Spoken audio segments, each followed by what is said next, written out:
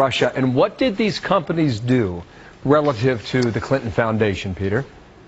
Well, you had American companies that were putting technology and money into Skolkovo, their version of Silicon Valley, and you had Russian companies and Russian government officials involved. Both on the American side and the Russian side, they are making major contributions to the Clinton Foundation to the tune of tens of millions of dollars. Some of them are also sponsoring speeches by Bill Clinton at the same time. Okay, did she have to sign off on these contributions as Secretary of State?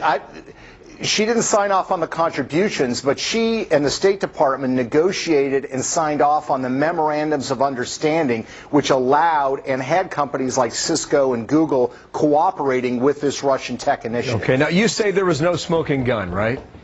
You admit to that, but what you're arguing is that there is a pattern. Explain that, Peter. Yes. Well, that's right. So there are 28 companies that are U.S. companies that are going to get access to the Russian market to participate in Skolkovo. Of 28, 17 are major Clinton Foundation donors. The head of the Skolkovo initiative, a guy named Viktor Vekselberg on the Russian side, is a Clinton Foundation donor. And the problem, Bill, is that this tech cooperation, both the FBI and the U.S. Army have come out and said that really this is really something that's done for the benefit of the Russian military. So this program enriches the Clinton Foundation, but also has serious national security implications. Well, no, explain that. You're saying the technology they develop in the private sector, specifically as it relates to how the Russian system is run, could be used in a military sense.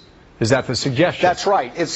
It's so-called dual-use technology. This was an issue during the Cold War as well. You cooperate with technological development with the Russians on, say, sensory equipment